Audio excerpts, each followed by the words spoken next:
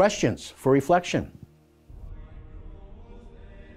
In today's first reading, Paul reminds his readers who they were before they came to the Lord and came to understand what it meant to be Christians. He mentions they were servants of immorality, servants of sin. Some translations use the word slave. This image of being bound without choice is accurate. When we follow a different path besides the one of Christian freedom and salvation, we're slaves to sin. And the reward paid by sin for our service is death.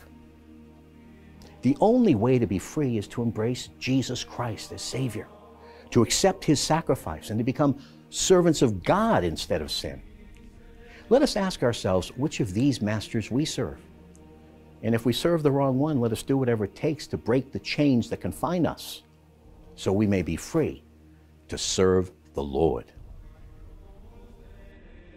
Our psalm for today is a reminder that we are blessed when we avoid wrongly associating with the wicked, to be wrongly influenced by them, led into sin, rather than to help them to renounce their wickedness and sin. When we avoid sin and temptation, when we properly relate to those who seek evil instead of good, we save ourselves from trouble and help to save them from the judgment which sin incurs. Thus unburdened, we can flourish like a tree, planted next to a stream, and we can bear fruit in helping to save other souls for the Lord. In today's gospel from St. Luke, we hear a sobering message. Jesus does not come to bring peace, but division. To be Christian is to order one's priorities with a view toward God and the life to come instead of this life. Those who do not share our view often find it difficult to understand, and this causes division. As Christians, we pay a price for being different. We can be criticized, outcast, or even persecuted. Jesus knew this would happen, so He made it clear to His disciples that their lives would not be filled with peace, at least as a lack of opposition, but with division. We also have real enemies opposing our walk with, in, and for the Lord. The world, not the created order, but the system which has no room for God.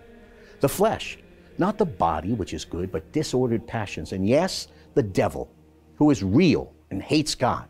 Therefore, he also hates us because we love God. We are in a spiritual war. But Jesus does give true peace. In fact, in John's Gospel, we read His words, "Peace I leave with you, my peace I give to you. Not as the world gives, do I give to you." That's John 14:27. It's the peace that comes from being in an intimate communion with the Lord. The peace which the Apostle Paul explains is a fruit of the Holy Spirit. And I quote the Apostle, "The fruit of the Spirit is love, joy, peace, patience, kindness, goodness, faithfulness, gentleness, self-control. Against such there is no law. And those who belong to Christ Jesus have crucified the flesh with its passions and desires. If we live by the Spirit, let us also walk by the Spirit." Galatians 5:22-25.